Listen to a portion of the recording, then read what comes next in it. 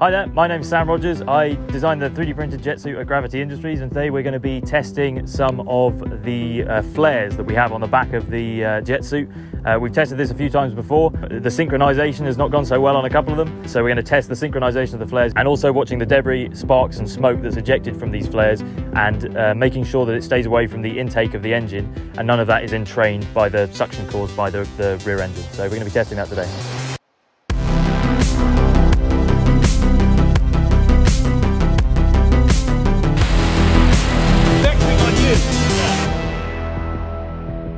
This is the flare deployer. Each one of these sleeves holds one of the flare devices.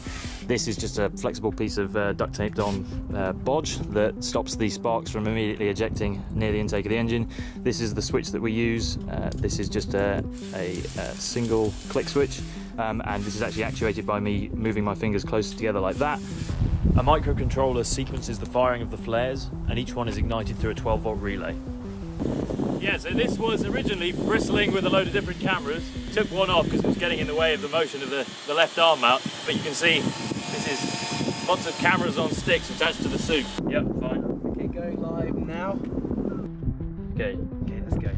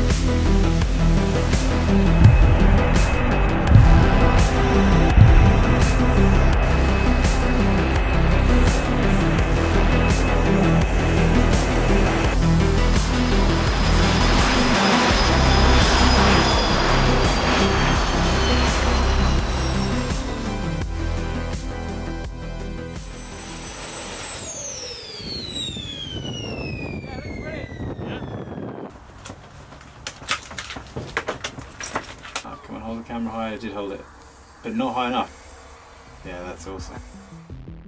So we're filming this a few days after the actual testing. As you can see in the video, they didn't all fire in the right order. We had some of the upper ones firing before the lower ones. In the final version, we may actually get rid of the microcontroller and just have them all firing at once. So yeah, I'm going to be doing a few more of these videos. I hope you enjoyed it. Thanks for watching.